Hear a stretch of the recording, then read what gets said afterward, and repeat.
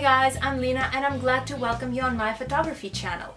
About a week ago, I became a happy owner of a 4x5 Shen Hao camera and I could not wait to test it. I needed it urgently. So I popped up at the doorstep of our country house neighbor, a very energetic and fun elderly lady, and surprisingly she agreed to be my model even though she was in the middle of something and completely unprepared for the shoot.